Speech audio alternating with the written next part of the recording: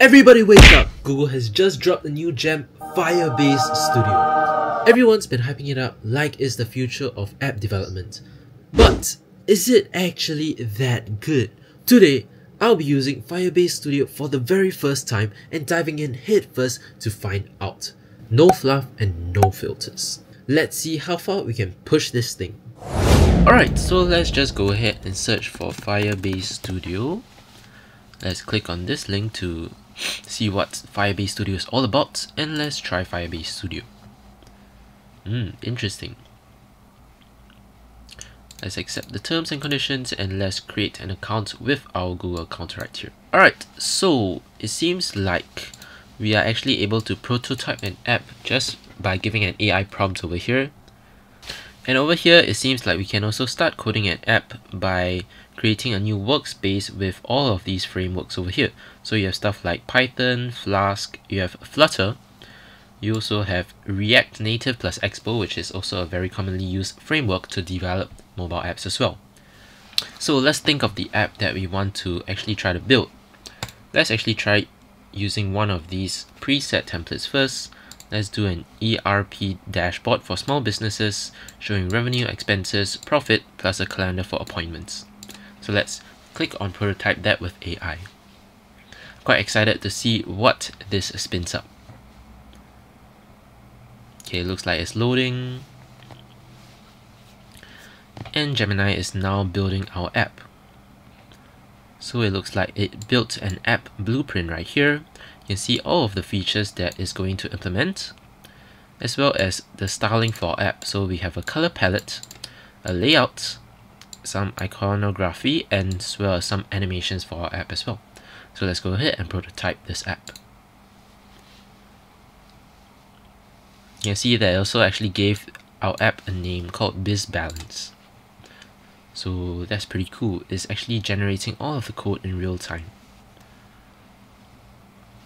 And I have to say the generation is pretty fast actually compared to other models. So yeah, that's definitely a plus point right there. You can see that it's changing a lot of files and generating a lot more files for us as well.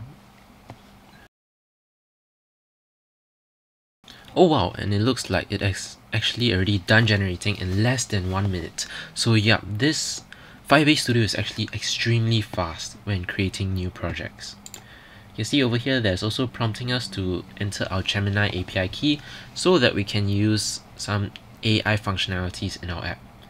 Since I don't have one with this account just yet, let me just auto-generate and let's see what happens. So it's generating a Gemini API key for us. Let's see if we need to do any additional steps, or is just able to generate it just like that. And it looks like we also have this window over here which allows us to test our app. Let's see, we can also test it in a new window itself. We can also select stuff on it to see what we want to change as well, so that we can prompt our model. Alright, so it looks like actually it just auto-generated an API key for us. And now we can go ahead and test our app. So I have it open in another window. You can see that we have some total revenue, total expenses, some profit, which is dummy data. Let's see what happens if we try to input some revenue. You see that it has a working date selector over here. Let's just choose today's date. We can set the amount as well. Let's say 10,000. We can also add a description. Let's see what happens when we add revenue. Seems like there's a pop-up. But unfortunately, it seems like the total revenue over here, as well as the profit, was not updated when we tried to add the revenue over here. The appointment calendar also seems like it's not really working. So let's go ahead and try to prompt the model to fix those mistakes. See that I think I can also select this, and you can see, and I'm also able to change this element, but maybe I don't want to do that just yet. So maybe let's prompt the AI model. When adding revenue, the total revenue and profit is not being changed. So let's see how Firebase Studio actually makes changes to our application.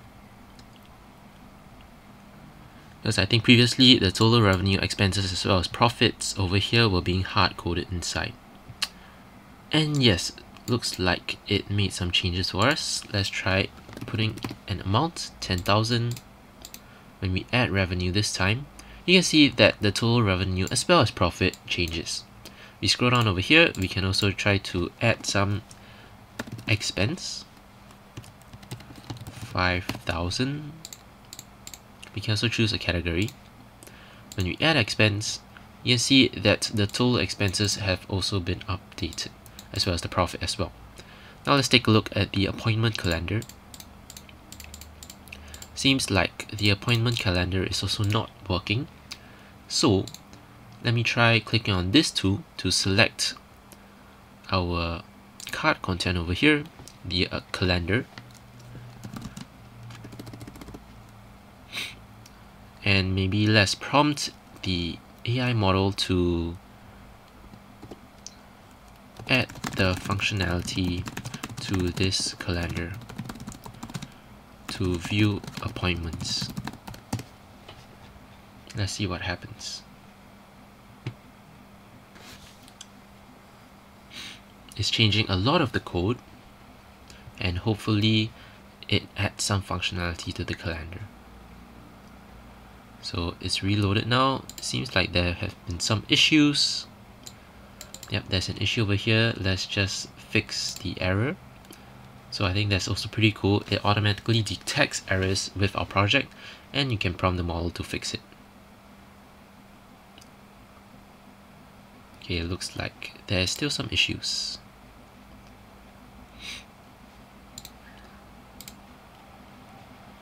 Alright, and once it's been reloaded, let's try clicking on this thing. It looks like the appointment calendar is still not working, but we have some dummy data over here. So maybe let's prompt the model again.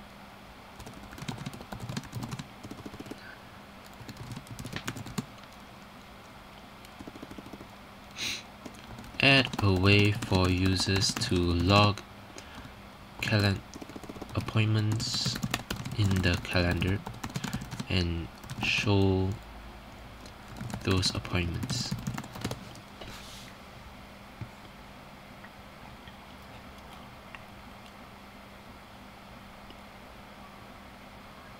Looks like there was an internal error trying to process our request.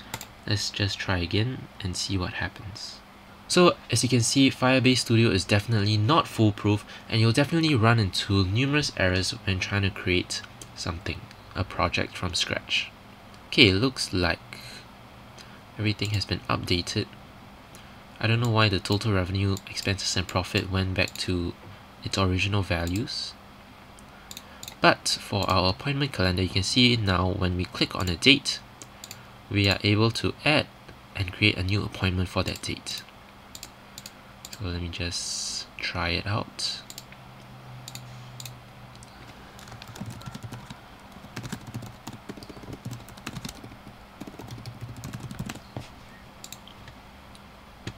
When I created an appointment, you can see that it's reflected over here. I try to create one here now.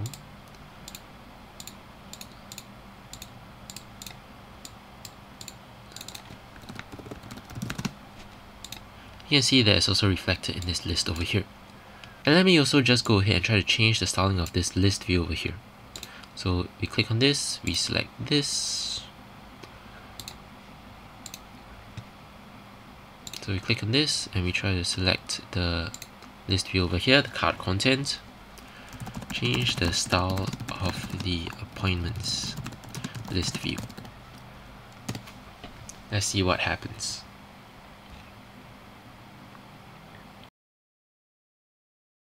Another error occurred. Let's just try again. Right, and now it's formatted much better, and all of the functionality still works. Alright, very cool. So I think for a first app, that is pretty neat. Firebase Studio was able to code this up relatively quickly with just a few prompts that I've made. And now for the second part of this video, let's try making a more complicated app using our own prompts. Now for this app idea, I'm thinking of creating a receipt logger app where users will be able to upload their receipts into the app, and using AI, it will automatically extract the data from the receipt and track your expenses. So let's go ahead and write that as a prompt. So an app that tracks users' expenses whenever they upload an image of their receipts. Let's prototype this with AI. So I'm really excited to see if Firebase Studio is truly able to create this app for us just from a single prompt. You can see that it's generated the prototype for our app called Receipt Tracker. We are also able to edit any parts of this that we want.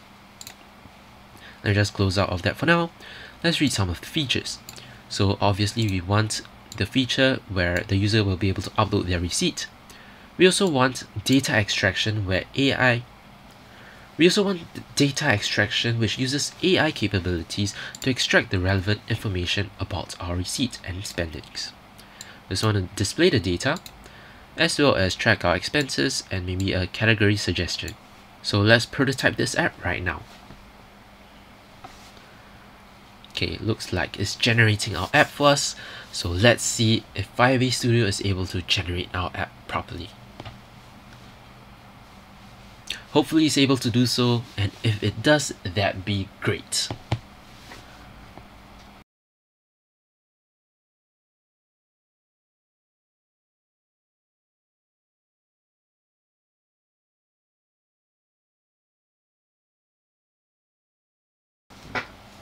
It looks like for this project, it's taking a bit more time compared to the previous one.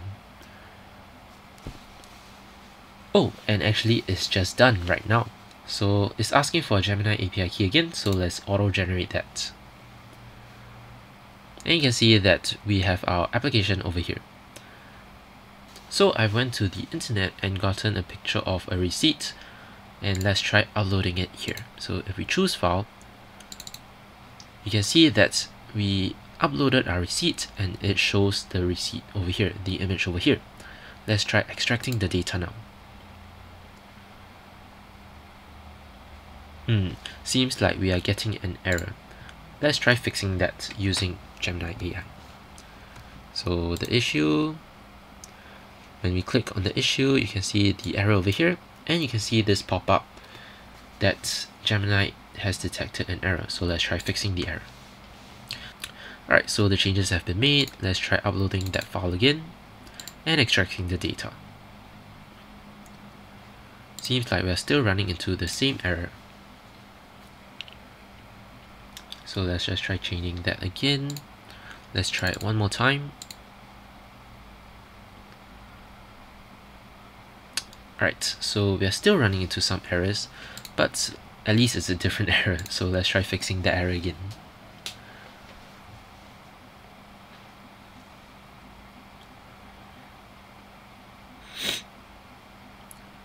Alright, so yeah, it very quickly updated and edited our files.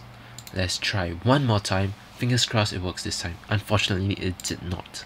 So there was a fetch failed. Let's try fixing the error.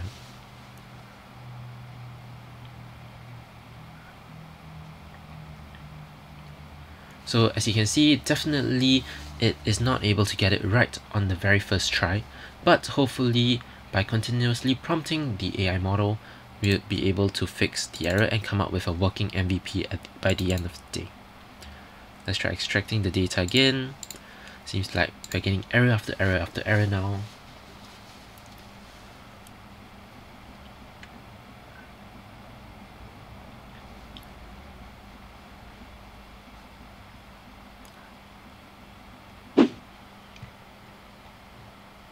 Alright, so unfortunately I had to roll back to the initial version because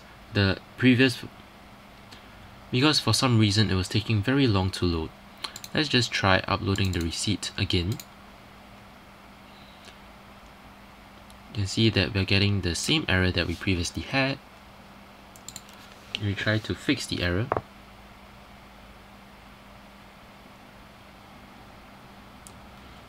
Let's try refreshing the page, and we can see that the error was the files have been changed. Let's try extracting the data now. And we're also getting this error. So let's fix this error.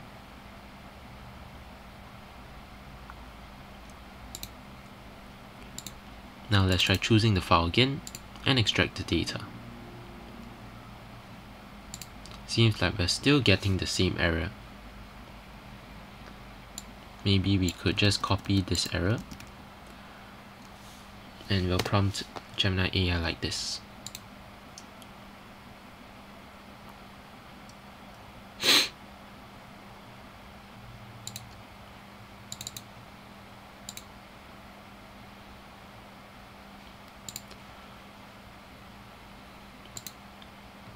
So unfortunately we got a different error now. Hopefully now Gemini AI is able to fix all of the errors and we'll have a working MVP.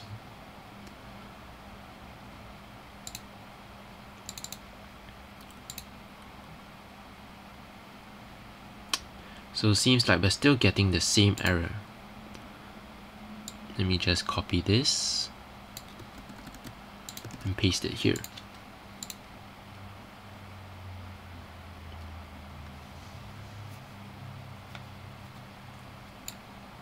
Let's try it one more time.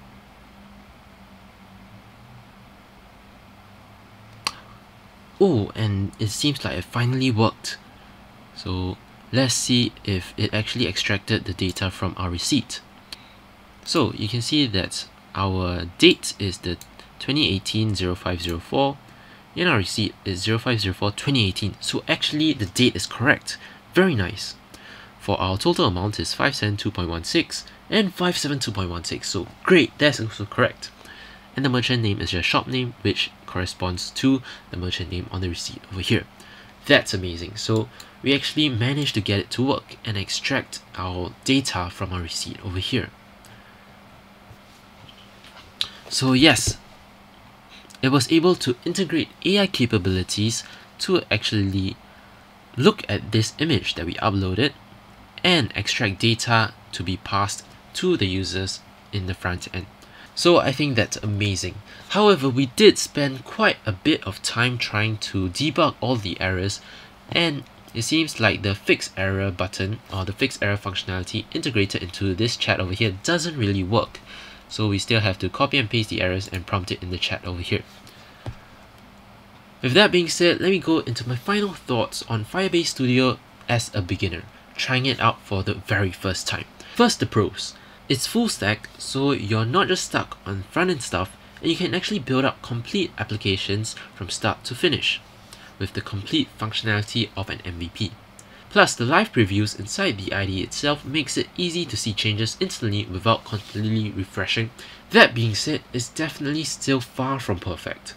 Errors still happen pretty often, so you can't just rely on it blindly. And even though it speeds things up, you still need to understand the fundamentals of programming and coding. Otherwise, fixing bugs or trying to tweak stuff can be very frustrating. All in all, it's a very powerful tool, but you have to know what you're doing to really get the most out of it. If you're interested in Firebase Studio, check out this video over here where I create an application in under 10 minutes